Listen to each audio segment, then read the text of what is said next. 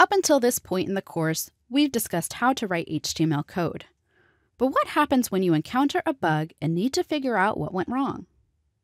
There are two primary types of errors you'll encounter when writing code. The first type of error is a syntax error, where you've accidentally typed something wrong. Maybe you spelled header incorrectly or forgot the closing forward slash. The second type of error is a logic error, where the code is written correctly, but you've coded logic or structure that you didn't mean to code. HTML is parsed permissively, which means that the page will still display even with syntax errors. The displayed page might not look like you intended it to look, but it will still render. Let's try this out.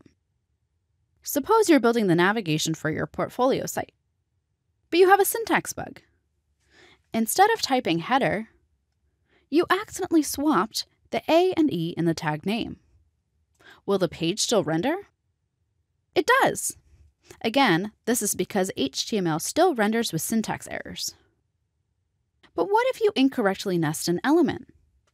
We mentioned in the Nesting Elements chapter that certain elements cannot be nested inside one another, and the closing tags must pair with the opening tags in the DOM hierarchy. But what if we don't follow these rules?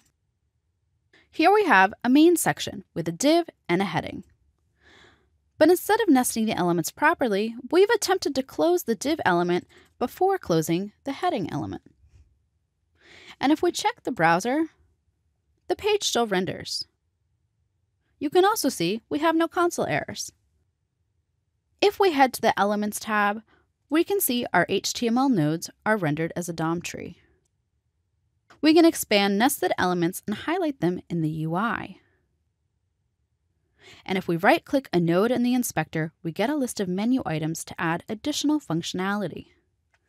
We can add an attribute, duplicate, delete, even force state of focus or active, which is really helpful when working with components like tooltips.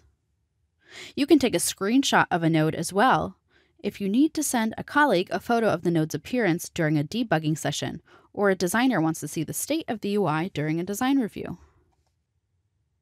In the bottom right quadrant of the Elements tab, we can even add event listeners and apply custom styling to the node. For example, I can add a 2-pixel solid blue border to my main content area. And you'll notice that the diagram underneath the code updates. This is a representation of the Elements box model.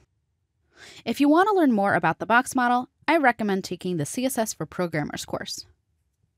And once you're done debugging, you can refresh the browser and all of your changes will disappear. Learning how to debug HTML in the browser console is an important skill and will save you a lot of time, so be sure to practice it during your HTML coding journey.